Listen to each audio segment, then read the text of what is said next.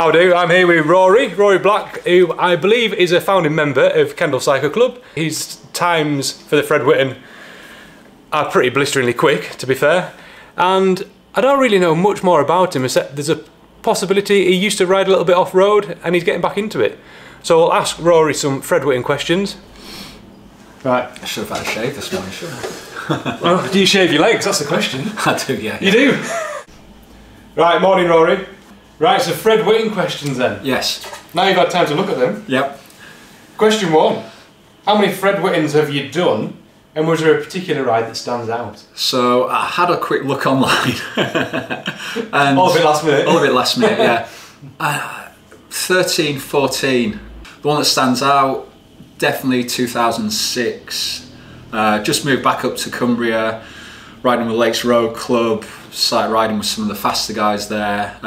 We did the Fred Whitton as a sort of loosely as a group, although I ended up with a load of lads from Honister and did it in 6 hours 16, so I was completely blown away because wow. I just didn't expect to do a fast time. And were you wheel sucking from the very beginning, or were you just riding together? It was hard. I mean, the guys from Honister, we got to West Cumbria, and they're saying, "Oh, we could do really well here. We've got a decent time going, so let's crack on." So we did. I ended up leaving them on hard knot, and then yeah, just soloed all the way back to Coniston. But fantastic. Right, over to question 2 then. Which of the following do you pay most attention to leading up to the Fred? Nutrition, pacing, or tech? Definitely say pacing. It's all about the training. Although,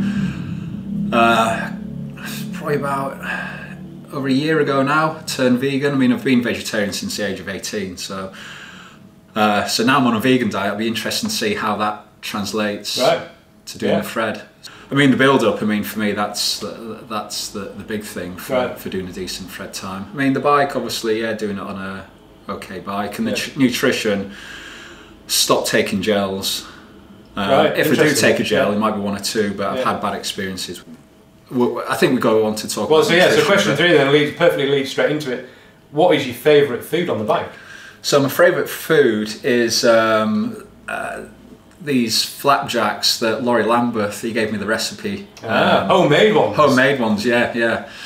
So I wonder if this ingredients and recipe is out there for the masses. No secret sauce. It's no secret. No, it's just dates and nuts. Right. And because it's all blended together, it's really easy to digest. Right. So it's all broken down already. Yeah, it's quite easy to take on board because. Yeah, there's a bit of moisture obviously there from the dates. The worst thing is having dry food and sort of getting stuck in your throat. So we need to speak to Chef Rory Lambeth then. Chef Rory Lambeth, yeah. He has, I think he's got V2 now, but I'm sticking with V1. That's probably the best recipe that's come up with so far. Cool.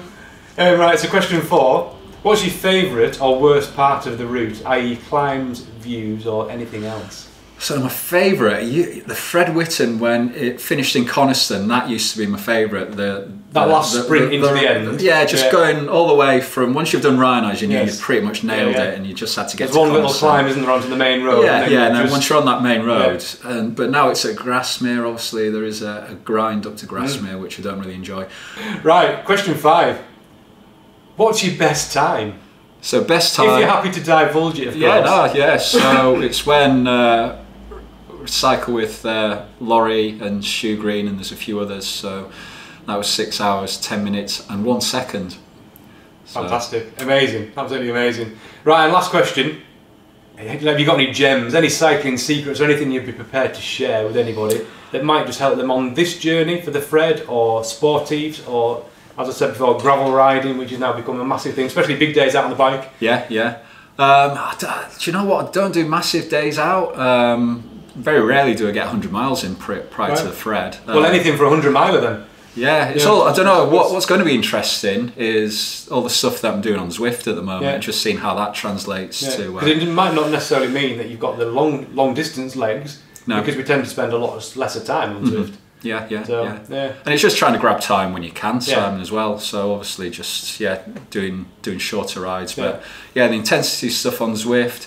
I mean, I've always been a fan of hill reps on the Greyhound, and that's worked for me. Well, like 52 of them. in one day? Yeah. Yeah, no, I'd say 6. Yeah, no, that's a different story. Yeah. Cool, right, well thank you very much for your time. Okay. Hopefully you'll get into the Fred this year. Fingers crossed. If you entered the ballot. Yeah. And if you don't, you've got a whole, what, 15 months to train for the next one? Yeah, exactly, yeah. Thank you very much, Rory. Thanks, Simon. Cheers. Good morning. Hello, how are you? Alright, how are you? What did you do? Hey up. Right, back at base. So, that was a fantastic interview with Rory. Just seems so cool and calm about it. I don't know what's going on. So in my head, I'm thinking, right, nutrition's got to be key. The bike's got to be absolutely perfect. I am terrified about the weather. Terrified's maybe a bit of a strong word, but if it's absolutely chucking it down and blowing a hoolie, I don't think there's any other word to describe how I would feel on the day if it was grim. But I suppose everybody else is in the same boat. But there's... Right, so we've got, for the next Whitton Waffle, Helen Jackson. Is it an FKT? Do you call them FKTs when it comes to cycling? I know when you do when it's running, fastest known time.